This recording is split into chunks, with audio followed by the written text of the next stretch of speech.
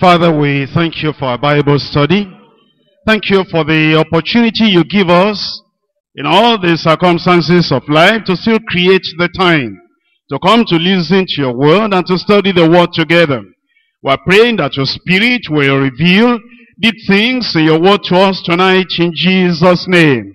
We're praying, O Lord, that our circumstances and our home and what we left behind and what we still want to go back to do at home will not hinder us from getting the best from you in Jesus' name.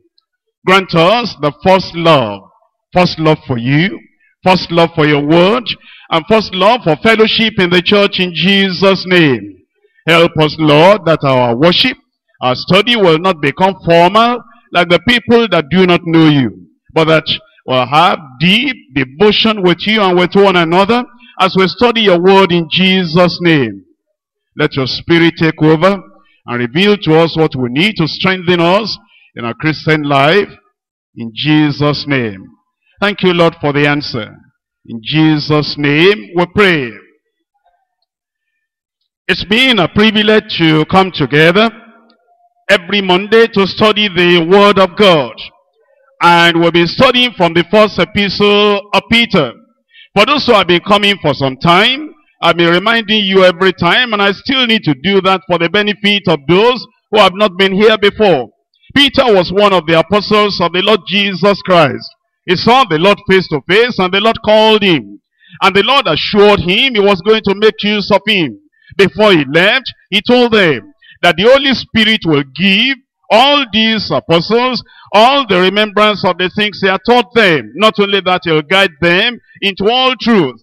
And the record we have in the Gospels as well as in the epistles is just the fulfillment of what Jesus told them, reminding them of the things he had told them that you find in the Gospels, guiding them into all truth that you find in the epistles. And now we come to the epistle of Peter. Peter in particular had been told by the Lord to feed his lamb. Lovest thou me more than all this? Yes, Lord, you know that I love you. Feed my lambs. Peter, Simon, son of Bar-Jonah, do you love me more than all this? Yes, I love you the second time. Then feed my lambs. And then the third time, do you still love me the way you profess? Yes, Lord, I do. You know my heart and you know all things. Then feed my sheep.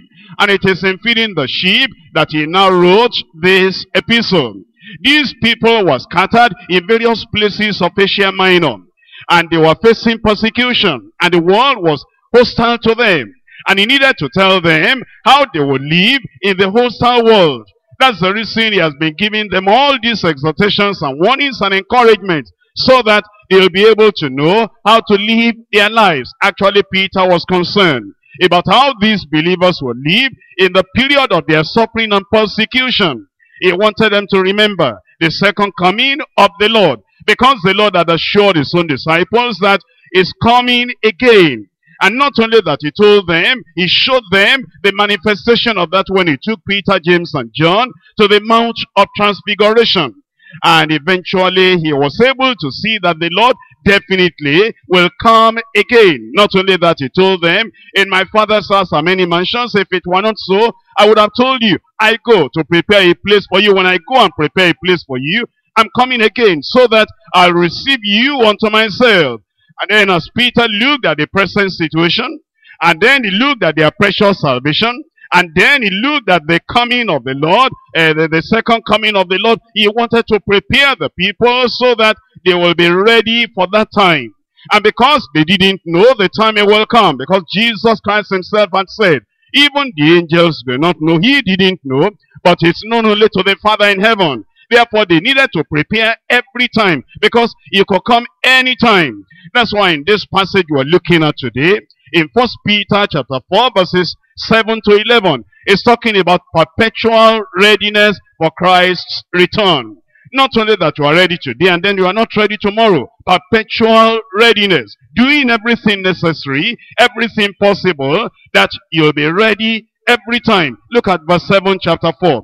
But the end of all things is at hand. He told them it's very near. And if it was very near at that time, many years ago, then we know it will be very, very, very near today. in the present circumstances then, as he wanted them to understand the imminent return of the Lord, so also should we put in mind and always think about it, that the Lord is coming very soon, and when he comes, he's going to reward everyone according to his works. By the way, when he said the end of all things is at hand, what did he mean? He meant that a probationary period here on earth, a time of trial on earth, a time of temptation on earth, even persecution and suffering. At the end of all those things is at hand. The persecutors will not continue forever. The end is at hand. Even their persecution, their suffering will not last forever.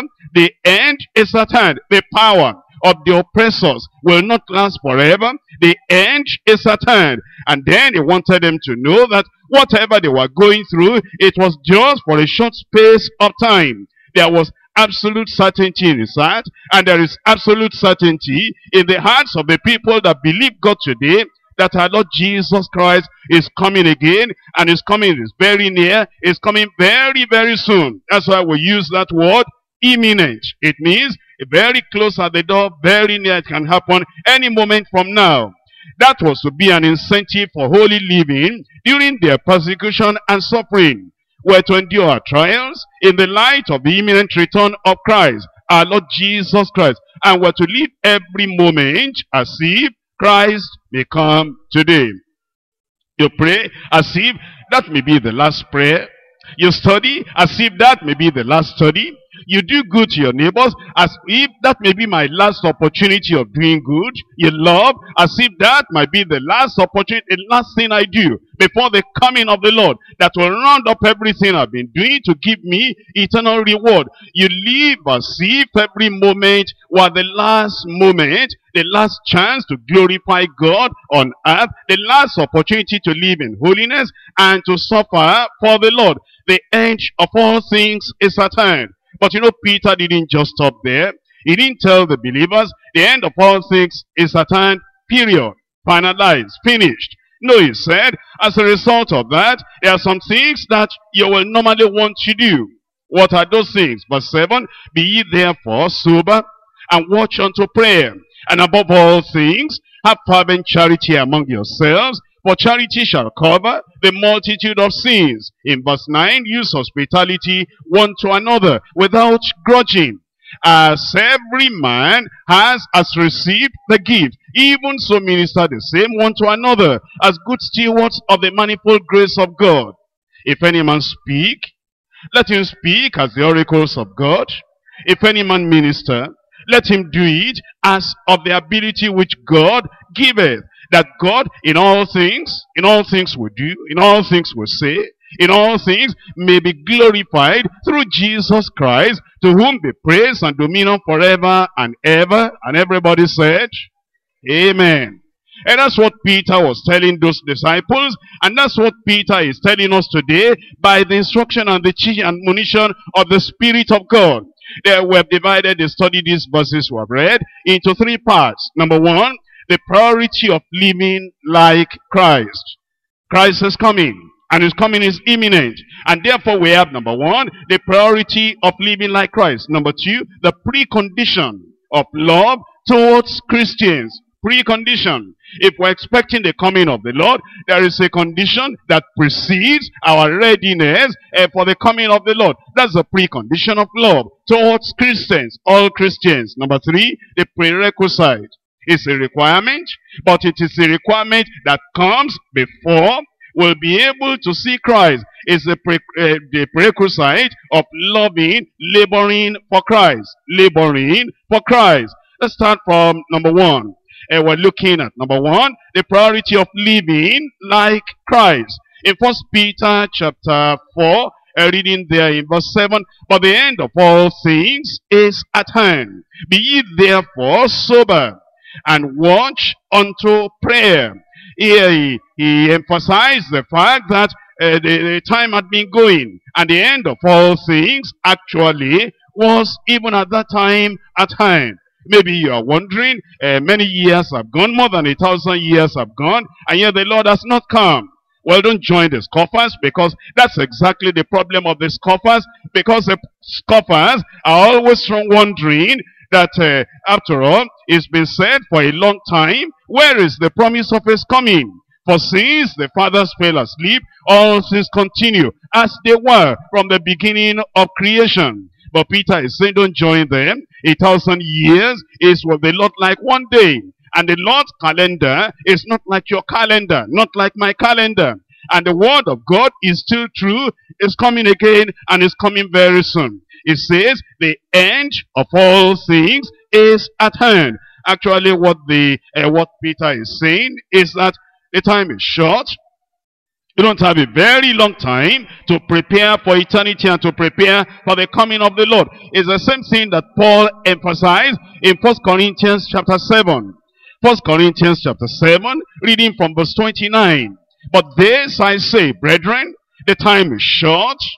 The time is short, which means the end of all things is at hand. Because the time you have on earth, the time you have to do everything the Lord wants you to do, that time is short. It remaineth that both they that have wives be as though they had none. It is telling you that the very fact that the time is short, the very fact that the time of the coming of the Lord is at hand, the very fact that the end of all things is at hand, it will bring some conclusion, some corollary, and some events in your life. In the case of Peter, he said, therefore, because of that, you be sober and watch unto prayer. Here he is telling the people, the things you have, don't let those things become distractions to disturb you from serving the Lord. In verse 30, it says, and they that weep, as though they wept not, and they that rejoice, as though they rejoice not, and they that buy, as though they possess not. And then it says, and they that choose this world, the things of this world, clothing, material things, houses, money, whatever, as not abusing it, for the fashion of this world passeth away. And so we understand that if the time is short, and the time of the coming of the Lord is very near, it will bring some action out of you. It will bring some responsibilities out of you. Because you do not want him to meet you without doing what he wanted you to have done. In Romans chapter 13, reading there from verse 12. The night is fast spent, the day is at hand. The day of the coming of the Lord, it's at hand.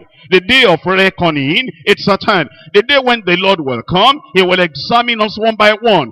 Every word we spoke, every action we put forth, every work of our hand, every service for the Lord, everything we did every time, whether we did it to the glory of the Lord with an eye focused on the Lord or not, that day is at hand. The day is at hand. Let us, therefore, do you see the writing of the apostles by the Spirit of God? Every time they reminded us, the day is at hand, the end of all things at hand, the time is short, they'll bring a conclusion. They will say, as a result of that, this should be the action of the believer. It says, let us therefore cast off the works of darkness, and let us put on the armor of light. Let us walk honestly, as in the day, not in rioting and drunkenness, not in chambering and wantonness, not in strife, not in envying. He's saying, let there be no worldliness, let there be no carnality. Let there be no action similar to the actions of the Gentiles. The Gentiles don't know anything. They think they are here now. They die like a dog, and everything is forgiven at the end of life. They don't know. They don't understand. There is a future beyond the grave. But you know, therefore, don't live like them. That's why it then says in verse 14, but put ye on the Lord Jesus Christ, and make not provision for the flesh to fulfill the lust thereof.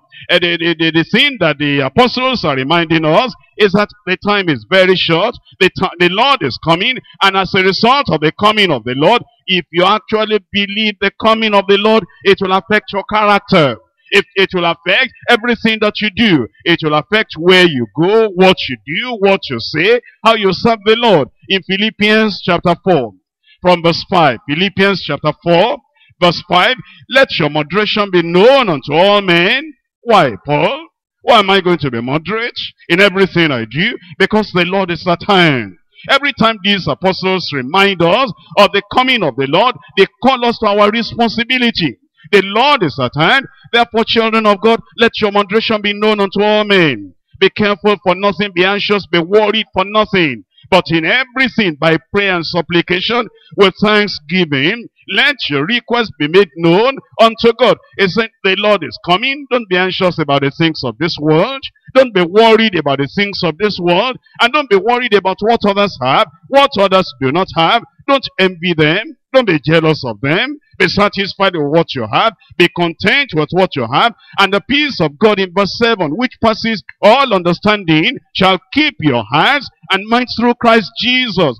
Finally, brethren, because the Lord is coming. Finally, brethren, because the Lord is at hand. Finally, brethren, because the end of all things is at hand. It will not continue here forever.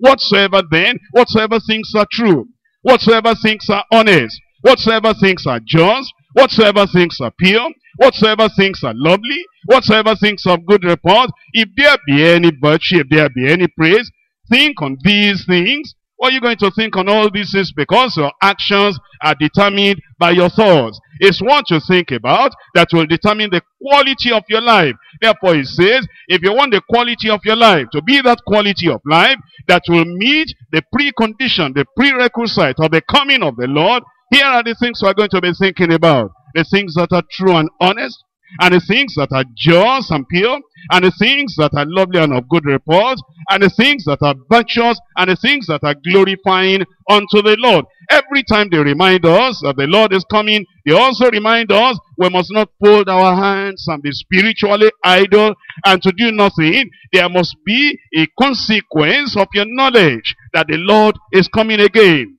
As you have been hearing that the Lord is coming again, do you read your Bible more? Do you serve the Lord more? Do you pray more? Do you love the brethren more? Does your life show that you really have what it takes to be ready for the coming of the Lord? In James chapter 5, James chapter 5, reading from verse 8. Be ye also patient, establish your hearts, for the coming of the Lord draweth nigh. You see this again. It says, James is telling us the coming of the Lord is drawing near. He said, yes, I know that. Yes, I believe that. And James says, no, you don't. If you really do, you'll be patient. You'll establish your heart. Because there is a corollary to the understanding and to the fact that the Lord is coming again. There is a consequence. There's something you do because you know the Lord is coming again. Be also patient. Patient in your trial. Patient with people around you. Patient in your circumstances. Patient in your pursuits. Be patient. Establish your heart in the doctrine, in the word of the Lord. Why are you doing that? Because the Lord is coming, is drawing near. Grudge not against one another. If you knew the Lord was coming again, you will not grudge against one another. Because, you know, after all, it's just a few days. Remember when you were in the school, maybe secondary school, and it was tough in the secondary school. The principal will put some discipline on you. The class teacher will do his own. And any teacher will do that. And the senior boys will also do that. And even when you go to the last class, the hefty, bulky ones, they also do some things. And eventually you are counting days. And you said, well, it doesn't matter anymore. I can endure that. I can take that. And you are counting days. The end is at hand. It will not be long. And the Lord will come again. And then you said, it remains just about 2 weeks now. And then you are counting, it remains 10 days and 5 days and 2 days. And then you said, they are soon going to release us. And when I get out of that gate, all this punishment and all this trial, everything is over. That's exactly what the apostle is saying. That the way you were thinking at that time, that the end is at hand. And therefore, all that those senior boys or senior girls were dumping on you, everything will soon be over. That's why James is saying, don't grudge. Don't just forget about it. Just overlook it. After all, it's just for a short time. It says, lest ye be condemned. Behold, the judge standeth before the door. It says, it's so near. And if you have spiritual eyes to see, you will see that the Lord is standing close at the door. In 2 Peter chapter 3. 2 Peter chapter 3, reading there from verse 10. It says, but the day of the Lord will come as a thief in the night. That means suddenly unannounced. In the which the heavens shall pass away with a great noise. And the elements shall melt with fervent heat. And the earth also. And the works that are therein shall be burnt up.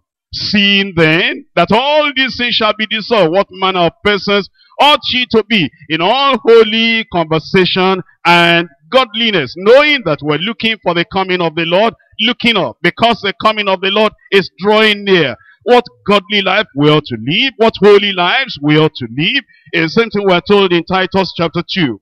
Titus chapter 2, reading from verse 12. It says, teaching us that denying ungodliness and worldly lusts, we should live soberly and righteously and godly in this present world, looking for that blessed hope and the glorious appearing of the great God and our Lord Jesus Christ. I've been pointing to you from scripture that every time the coming of the Lord is mentioned, it is not mentioned in isolation. It's not that I believe it as a doctrine. It should have an impact, an influence, an effect in your life. I believe the Lord is coming, therefore that draws me out of myself. I'm looking for the coming of the Lord. Therefore that gets me into the responsibility of the Christian life. Actually, that's what he himself had said before he left in Luke. Reading in Luke chapter 21, reading there in verse 34. He told his own disciples that the coming of the Lord was not just something they believed with mental assent. Yet, like I believe in the Father, I believe in the Son, I believe in the Holy Ghost, I believe he died, I believe he was buried, and he rose again. And like parrots, we just read it over. It must have an effect, an impact, an influence in our lives. In Luke chapter 21, Luke 21, reading verse 34. And take heed to yourselves, lest at any time your heart be overcharged with surfeiting and drunkenness and the cares of this life, so that they come upon you unawares. Here the Lord was talking about that final day, the day of reckoning, the day of the coming of the Lord. He said the Lord will be coming, and he was announcing to them that he will come again. You don't want that day to come upon you unawares, unprepared, not ready. As a result of that, you take it yourself, your mind, your action, your mind, your life.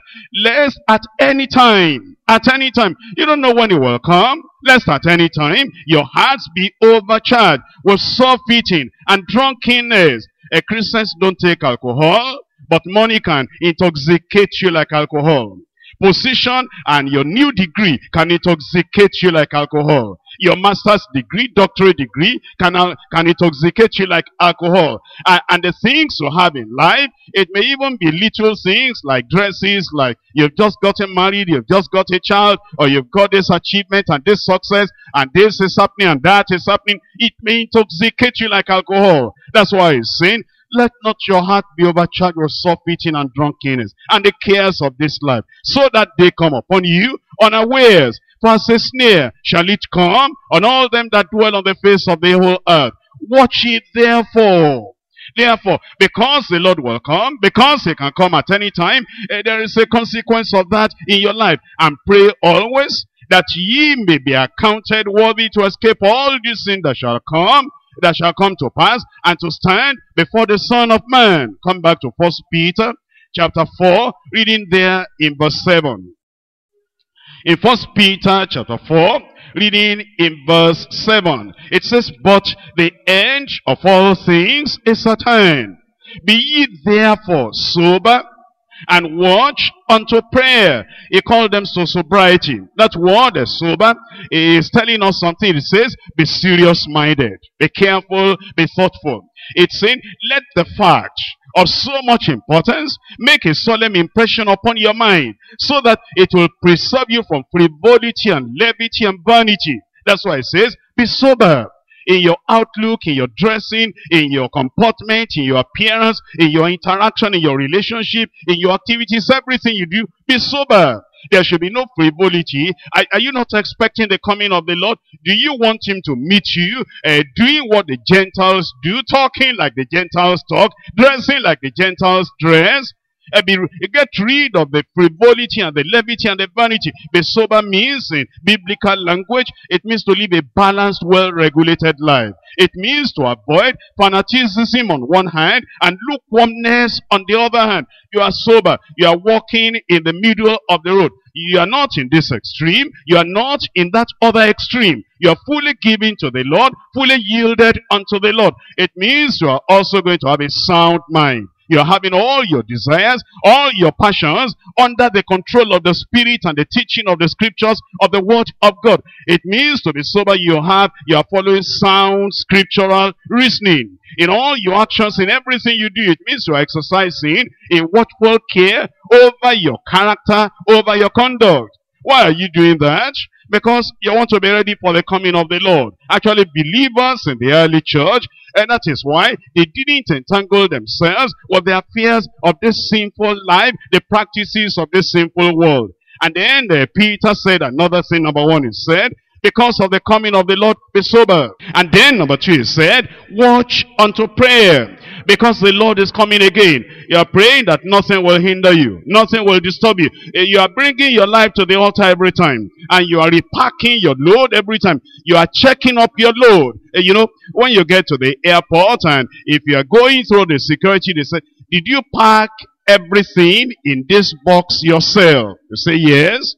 After you did the packing, did you leave the box for another person to put something inside that you are not conscious of? You say no. Then they open it and they begin to check up. That's what he's saying. Watch unto prayer. He's saying, you packed your load, you made the consecration, you put everything in place because you are thinking about the coming of the Lord. Is it not possible that your wife has put something in that load that you are not conscious of, and now your life is being derailed? Is it not possible your husband, by the interaction and the talking and everything that happens at home, has put something inside your load that shouldn't be there, that will disqualify you from passing through that immigration to the eternal city? Is it not possible that even Satan, he could have slipped something in the cares of this life? That is why you get back on your knees and you look at that load again. Is it the way I packed it when I became converted? When I made my first consecration? When I became sanctified? When I was filled with the Holy Ghost? When I laid everything upon the altar? When I said my life, my mind, my body, my past, my present, my future, my family, everything I have, everything I will ever have, I lay it upon the altar. Is my load still like that? Is the box still like that? Because of the nearness of the coming of the Lord, the near approach of the end of all things is saying you need to make a serious prayerful commitment to the Lord again every day, because you know that the Lord is coming and you need the assistance of the Spirit of God so that you'll be able to pray as you ought to pray. We go to point number 2, the precondition of love towards Christians. Remember, Peter is talking about the coming of the Lord, and he's talking about readiness for that coming of the Lord. The precondition. What's a precondition? The dictionary defines it as a condition that is required to exist for something else to happen.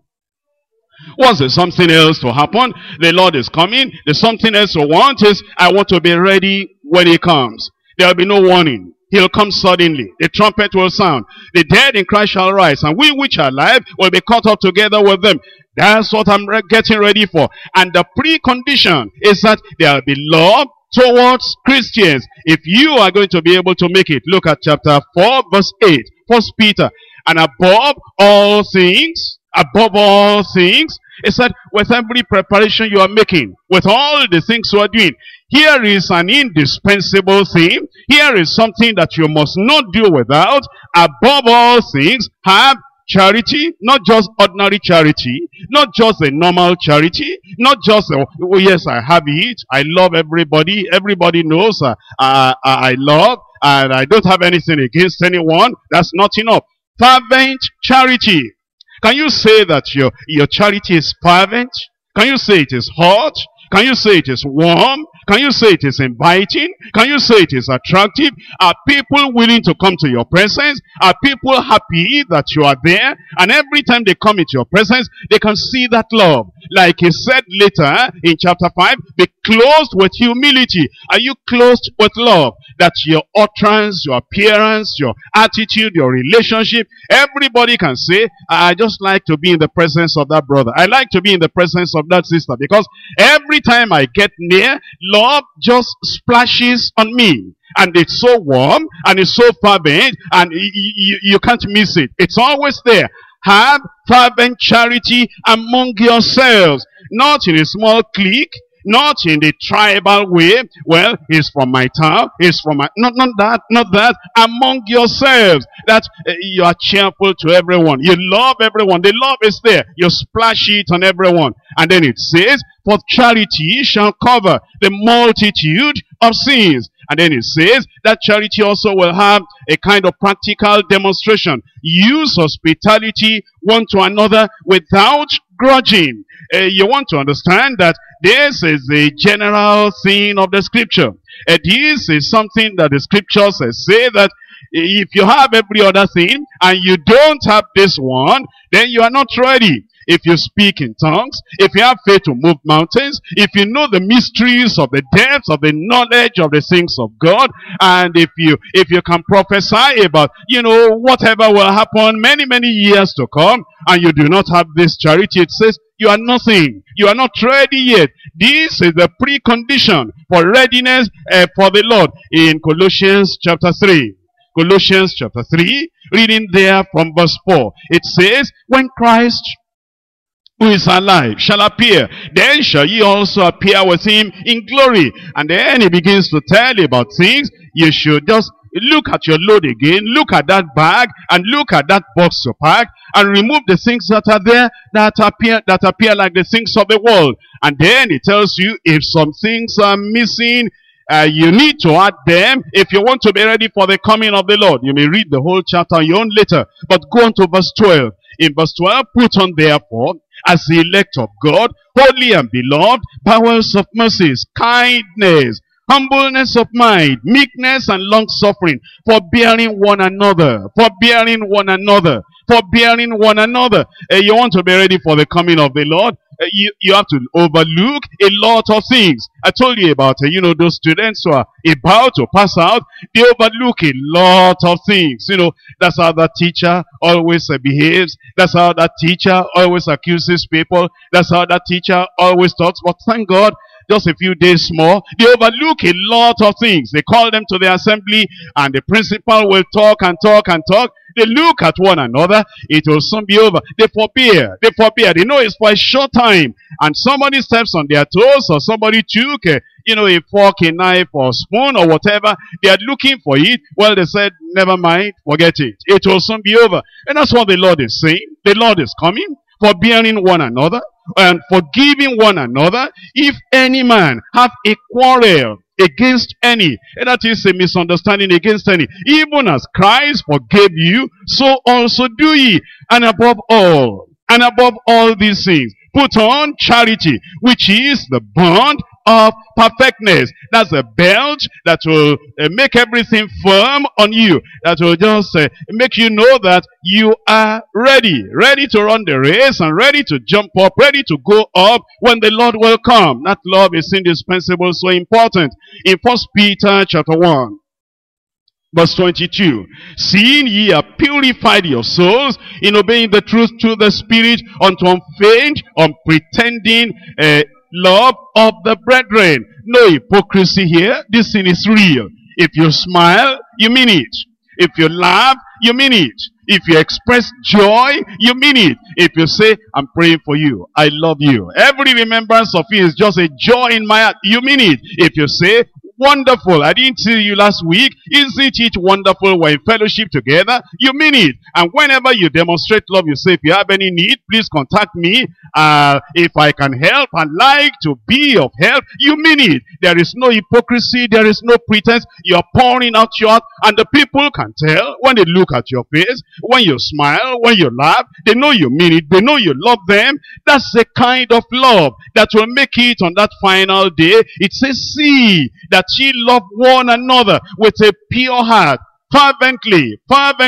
It means, that thing is so sincere, and that thing is so real, and there is nothing that you are putting up like an action, and then when you go behind that person, you say, don't mind him. He thinks that we actually love him. He doesn't know that we are just, carefully behaving so that he will not suspect that we have anything in mind. That will not get us ready for the coming of the Lord. The kind of love that will get us ready for the coming of the Lord is fervent, is pure, is sincere, without hypocrisy, without pretense. In fact, it tells us the characteristics in 1 Corinthians chapter 13.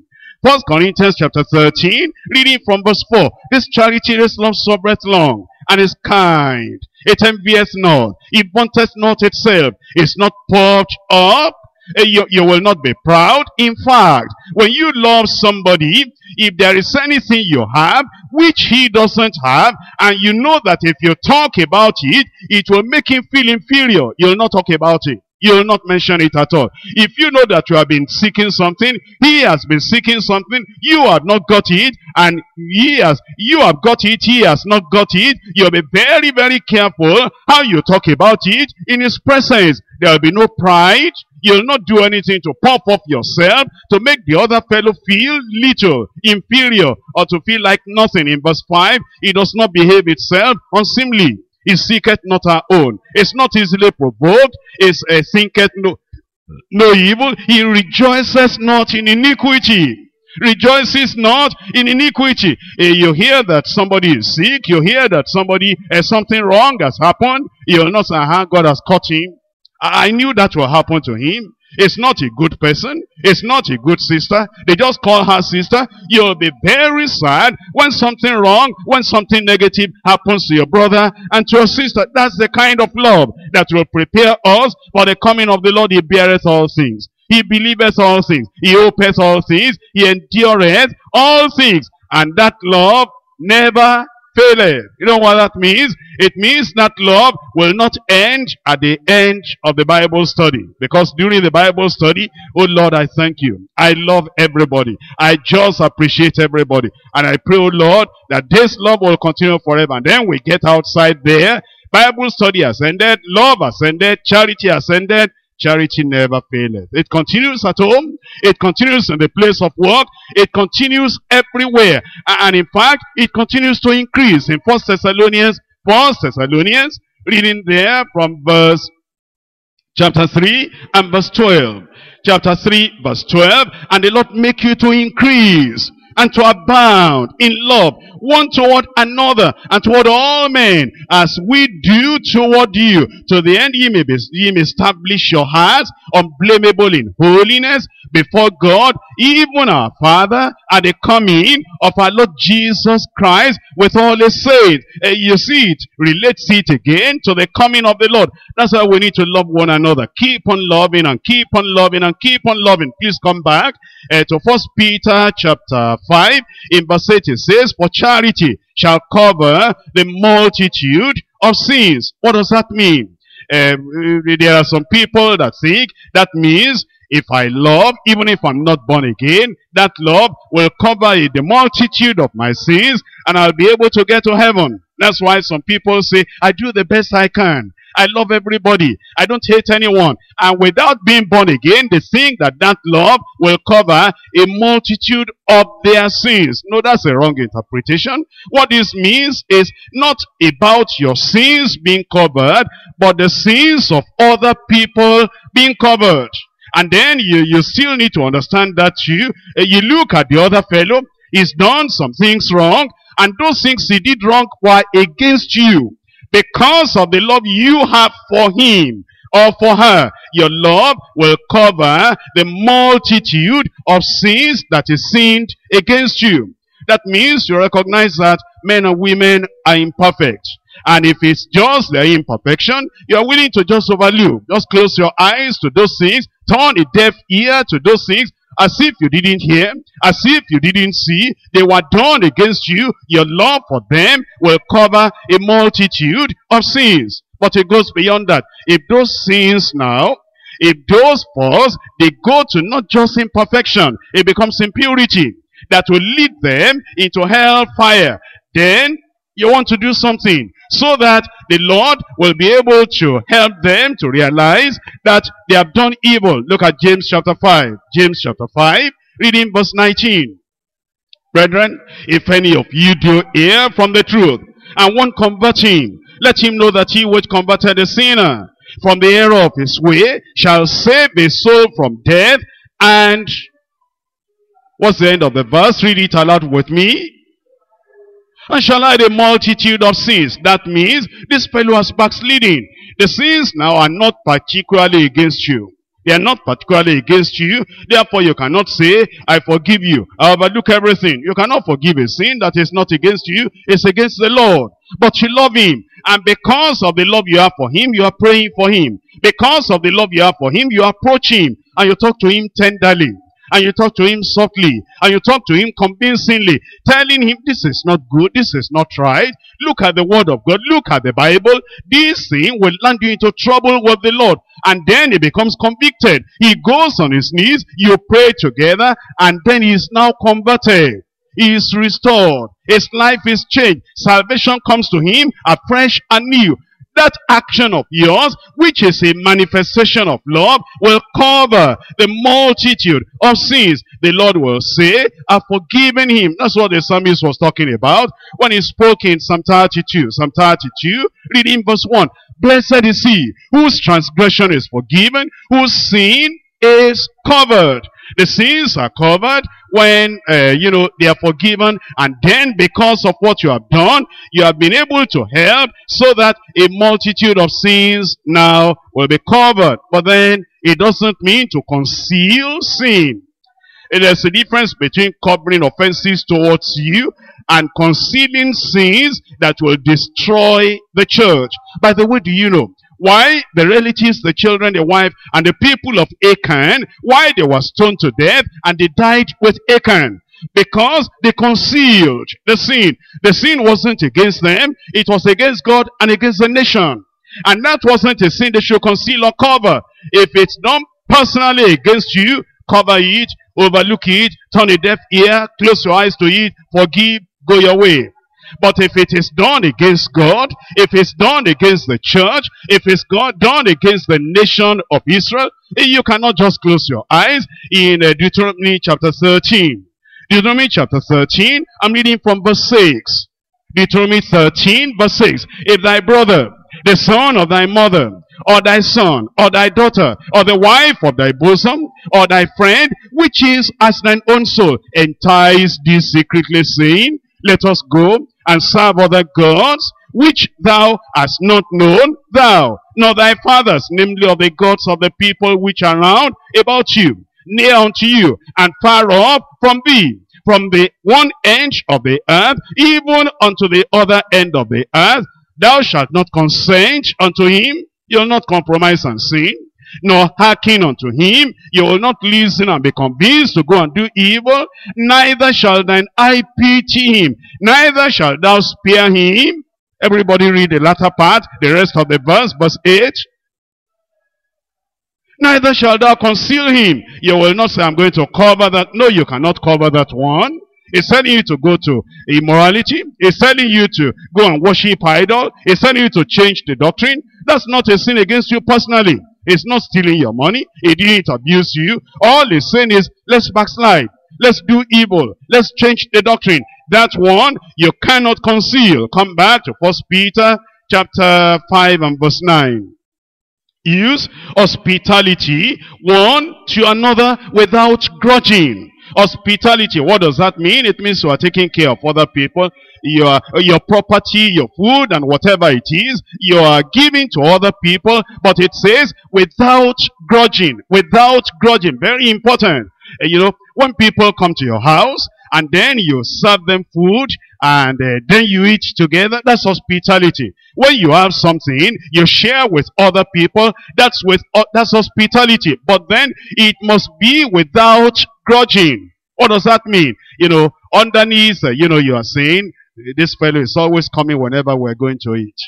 He doesn't know any other time to come. It's when you get your salary, he doesn't miss it. I don't know how he knows. Immediately you get your salary, just as you are getting home, he knows you cannot tell a lie. Can I have, my brother, please, you know I don't have job. Can you just give me 100 naira there? And you cannot say you don't have. You're having the thing in your pocket. How does he know? And then you reach down, you say, okay, take in brotherly love. But inside your heart you say, I don't know what I'm going to do with this fellow. It's like a family I heard about, they invited somebody, some people to come and eat. And as they were eating, they were to eat on the table. Then the father said, Johnny, pray for the food before we eat. And Johnny said, but I don't know how to pray. I wouldn't know what to say.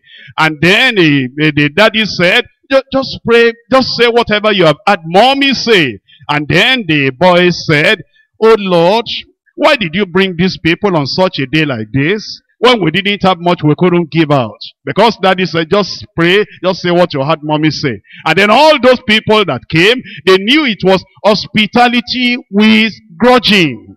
There must be no grudging in your heart. You must not say anything that shows that you don't like they are coming. I come to point number 3. The prerequisite of laboring for Christ. Prerequisite of laboring for Christ. Here we have in verses 10 and 11. And as every man has received the gift, even so minister the same one to another, as good stewards of the manifold grace of God. If any man speak, let him speak as the oracles of God. If any man minister, let him do it as of the ability that God giveth, that God in all things may be glorified through Jesus Christ, to whom be praise and dominion forever and ever. Amen. Here we have the Lord telling us about the gifts. And there are 2 kinds of gifts that are mentioned here. You have serving gifts, and then you have speaking gifts. In verse 11, if any man speak, let him speak as oracles of God. And that's the gift that evangelizes, the gift that teaches other people, that admonishes other people, that trains other people, that develops the lives of other people, speaking gifts. But then there is serving gift. If any man minister, which means if any man serve, let him do it, let him minister, as of the ability that God has given him. But then it tells us the purpose of all that we do, whether it is with speaking gift or serving gift, that in all things, you are singing in all things, you are ushering in all things, you are evangelizing in all things, you are teaching the word of God in all things that God may be glorified through Jesus Christ, and then dominion and praise will be to him forever and ever. I pray that our lives will bring glory and praise to him in Jesus' name. Peter was saying, in the light of the coming of the Lord, we will not fold our hands. That's what some people do. Well, I know the Lord is coming very soon. Because the Lord is coming very soon, I will be spiritually idle. I will not do anything. No, it's not like that. Because he is coming, then you'll be occupied until he comes. In Luke chapter 19. Luke chapter 19, reading from verse 11.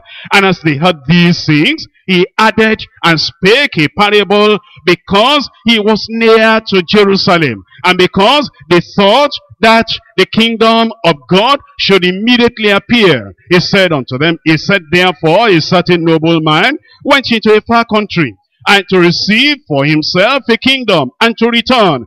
And he called his 10 servants, and delivered them 10 pounds, and said unto them, occupy till I come. That's what the Lord is expecting from you and from me. Don't say I'm not a worker. Why are you not a worker? We're all workers. We don't need special titles, because before we can work for the Lord, you can evangelize, you can teach people around in your community, you can show them the way of the Lord, you can preach the gospel to them, you can encourage people, you can visit people, you can visit those who are backsliding and encourage them to come back to the Lord, you can encourage the people that are downtrodden in life and lead them to the Lord. We're all workers in the vineyard of the Lord. The prerequisite that we need to have before we are ready for the coming of the Lord is that we are laboring for the Lord. In Matthew chapter 24. Matthew chapter 24, reading in verse 44, therefore be ye also ready, for in such an hour as ye think not, the Son of Man cometh. He says he's coming. He is coming. And therefore he's requiring something from you. Be ye also ready. Who then is a faithful and wise servant, who is Lord, has made ruler over his household, to give them meat in due season? Blessed is that servant, whom his Lord, when he cometh, shall find so doing. That means you never allow anything in your life that will make you say, I don't think I want to do anything anymore. I don't think I want to do this or do that. Why not? You must. You cannot retaliate on God what human beings have done against you. So and so offended me, that leader offended me, fellow workers offended me, and fellow members of the church offended me. Because of that, I will not do what I ought to have done. I'll not do it for the Lord. Why not? Are you going to revenge on God? What the people did against you in 1 Peter chapter 2. 1 Peter chapter 2, reading in verse 5. Ye also as living stones, lively stones, are built up a spiritual house, and holy priesthood. It says to offer spiritual sacrifices acceptable to God by Christ Jesus. Acceptable to God, the things we're offering to God. Remember, in all things, we want to do everything to the praise, to the glory, to the honor of his name. In verse 9, and ye are a chosen generation, a royal priesthood, and holy nation, a peculiar people. Why that? That ye should show forth the praises of him who has called you from out of darkness into his marvelous light. It's telling you that you have something to do, because the Lord is coming. Then you are involved in the work of the Lord. You are doing everything that will demonstrate that you are giving glory to God. In Philippians chapter 2. Verse 14, do all things without murmuring and disputing. You are serving the Lord in the church. You are serving the Lord in your community. You are doing something because you know you are a child of God, and you are doing it for the honor of the Lord. Do it without murmuring. Do it without disputing. Do it with a correct attitude, a right heart. Because you don't know the activity you will do for the Lord just before the coming of the Lord, that ye may be blameless and harmless as sons of God, without rebuke, in the midst of a crooked and perverse nation, among whom ye shine as lights in the world, holding forth the word of life, that I may rejoice, and you too may rejoice in the day of Christ, that I have not run in vain, and that you have not run in vain, neither labored in vain. That's what the Lord is saying. He's saying, it's coming again. Because he's coming again, he wants us to be working for him till the very end.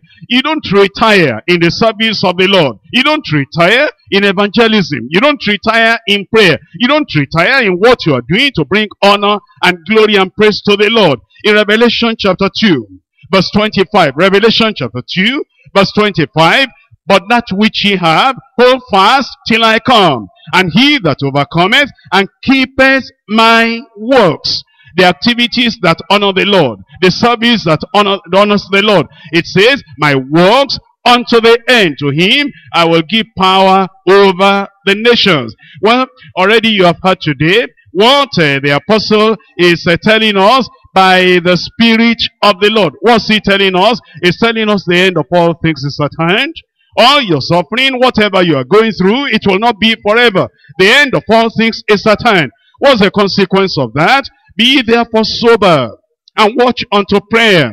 And above all things, don't leave love behind, because you are too active. Have fervent charity among yourselves, for charity shall cover a multitude of sins. You'll forgive, you'll forbear, you overlook, and then you move on. You're in fellowship with the brethren, and it is not dry love. Whatever you have, you'll give to other people. You use hospitality one to another, without grudging, without murmuring, without disputing. Every one of us, as every man has received of the gift of God, even so minister the same one to another. One to another. You can do something, the pastor is not there, the leader is not there, and you can help. Go ahead and help. They didn't put me there, God has put you there. You are good stewards of the manifold grace of God. You are speaking gift. If any man speak, speak at the oracles of God. No false doctrine, no deviation to this side, to this side. Speak as the oracles of God.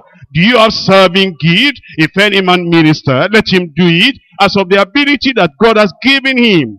In everything we do all things, it will be that God will be glorified. I pray God will be glorified in your life.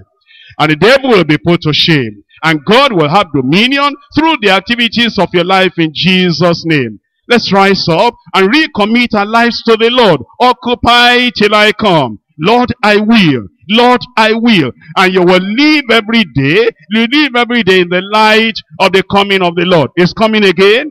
It's coming again. It will be very, very soon. Why don't you tell the Lord, oh Lord, help me, so that I will be what you want me to be. I will do what you want me to do. I'll be in the place you want me to be. I'll not be running about, avoiding this, avoiding that, because of what the people have done, what the people have said against you. Forget everything and begin to serve the Lord afresh and new. Let your life glorify and honor the Lord.